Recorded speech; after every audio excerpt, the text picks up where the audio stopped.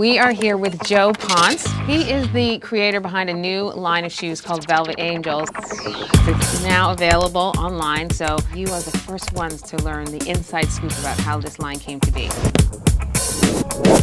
Well, this particular line is really kind of the summation of a vision that I had. I grew up in Venice, not far from here. That culture was really a melting pot of styles. It mixed rock with R&B and reggae. So some of that reminded me when I saw that movie Romeo and Juliet, the DiCaprio remake. Kind of the sensibility that I thought would be really amazing was to draw from that movie and from my experience coming up as a kid and create this line that was based really closely on couture mixing with street culture.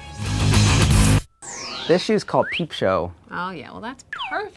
Yeah, not for every girl, but it's for the right girl. Edgy girl. It's for the Velvet Angel girl.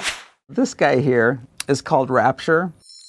It's kind of Rapture from harkening back to the disco era with Debbie Harry and all of that. This one here is called Fancy. It is so complimentary. We've got a nice diving line in the front that shows just a little bit of toe cleavage, which is desirable in a woman's front. Ah, toe cleavage. I love it. Well, we looked at a lot of the classic shoes from like Ferragamo. And Ferragamo back in the 40s and 50s really kind of made the pump what it is today.